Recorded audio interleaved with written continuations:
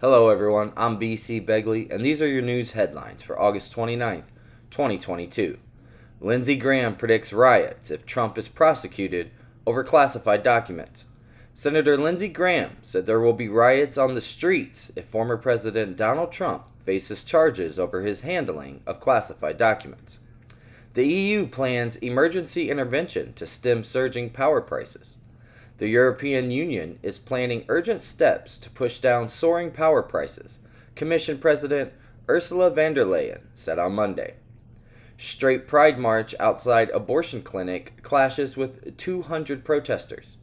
A march celebrating straight pride outside an abortion clinic in California descended into violence as participants clashed with more than 200 pro-LGBTQ and pro-choice counter-protesters, according to a report. Preteen left bloodied, twitching, following exorcism at Bible camp, report says.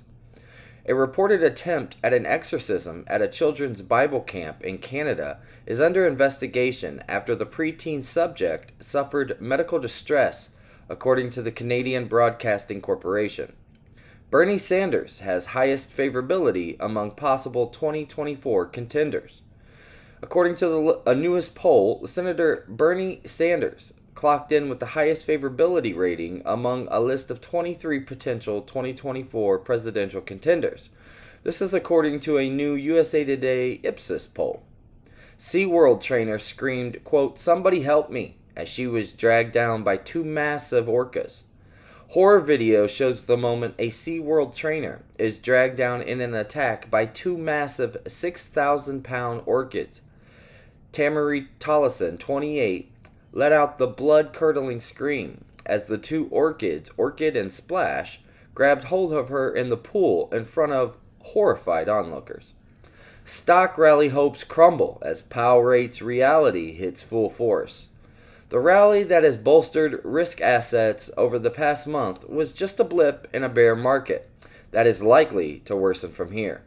That's the view of investors who seem to be finally getting the message that a resolutely hawkish Federal Reserve and central bank peers are planning to raise interest rates at all costs to combat the hottest inflation in a generation. 3 dead, including suspected shooter in Oregon grocery store attack. 3 people, including the suspected shooter, are dead following an attack Sunday night at a grocery store in Bend, Oregon, police said. The United Nations Nuclear Agency will visit besieged Ukrainian power plant in the next few days. The United Nations Nuclear Agency said a team of experts will visit Ukraine's besieged Zaporizhzhia nuclear power plant in the next few days to assess damage and try to stave off any potential nuclear disaster. Dutch soldier dies of injuries after shooting in Indianapolis. One of 3 Dutch commando soldiers wounded in a shooting outside a hotel in Indianapolis over the weekend has died, the Dutch Defense Ministry said. And those are your news headlines for August 29th, 2022.